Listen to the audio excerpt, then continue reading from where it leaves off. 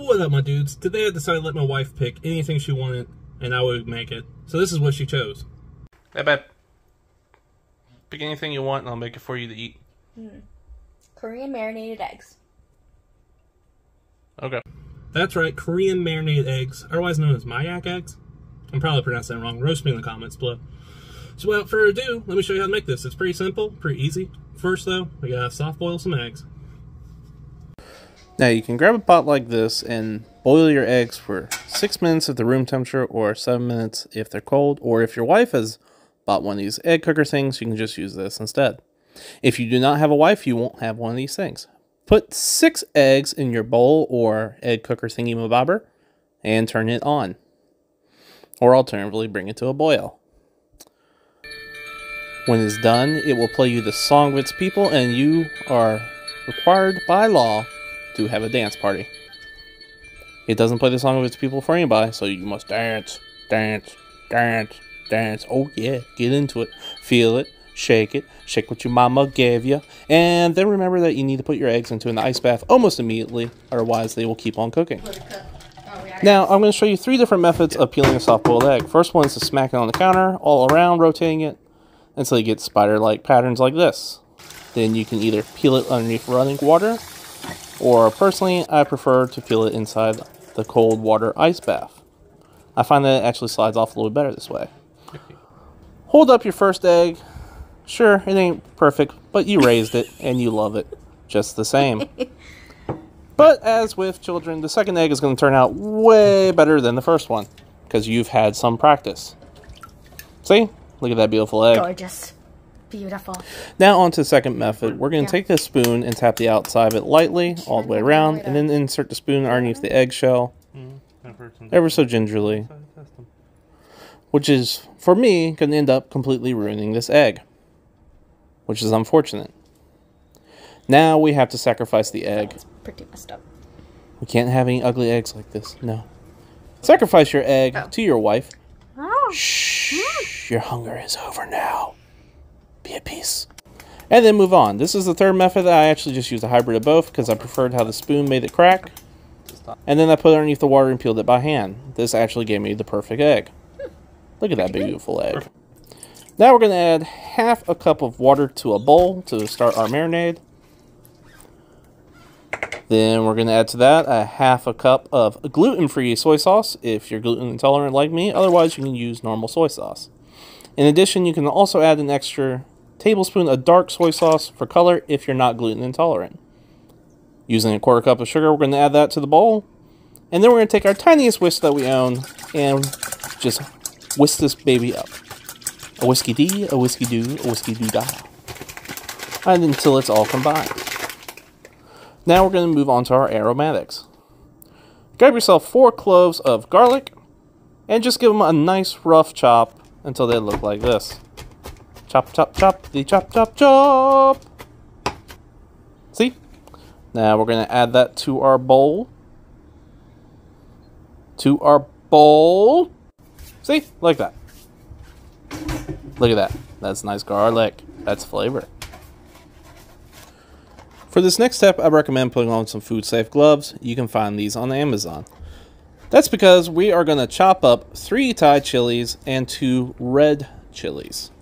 Trust me, you want these gloves on, because one time when I worked in a restaurant, I accidentally forgot to wear the gloves, went to the bathroom, and then I had to shove a whole carton of milk down my pants to get rid of the burn. Trust me, you don't want that. Anyway, you want your chilies to start to look like this, just a nice little fine little chop. And then your camera's going to fall over. Yeah, the camera fell over. Once your chilies look like this, remember that you forgot to taste them for flavor, and then go try them. Good. Which one is that? Thai chili?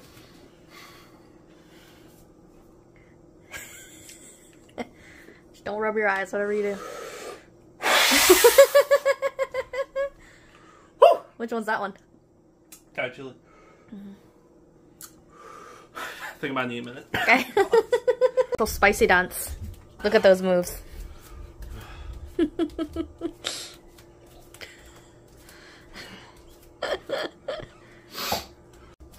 Chili number 2. Which one's that one? Oh, that. You get. Oh.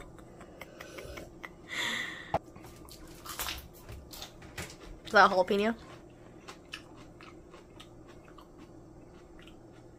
That one's like sweet. That's not So bad. sweet chili? A little heat. Nope.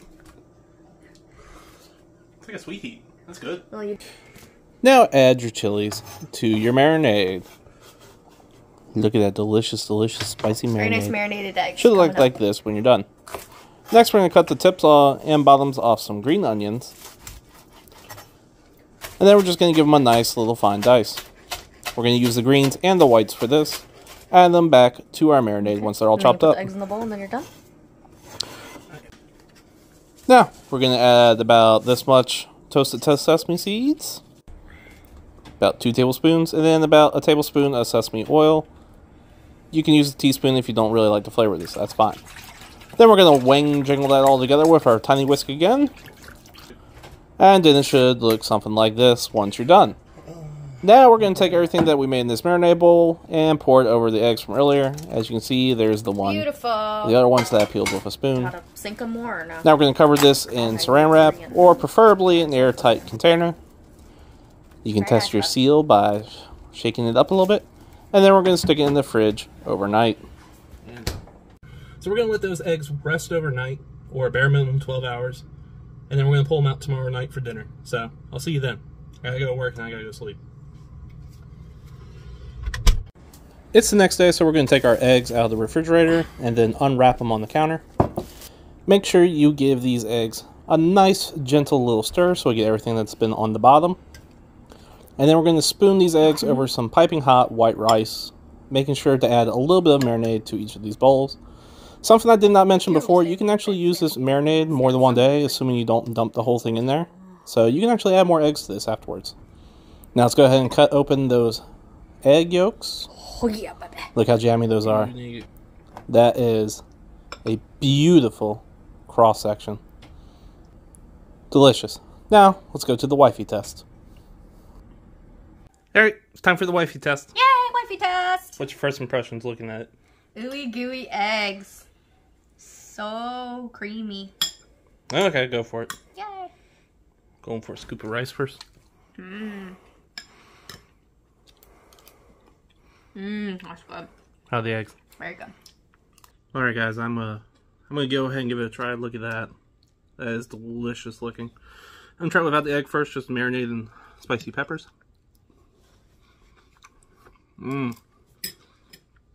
The heat really mellows out in the fridge with the sugar and everything overnight. It gives the rice a really nice flavor. Now, unlike Elise, I'm going to go whole hog, and I'm just going to shove one whole half of an egg in my mouth.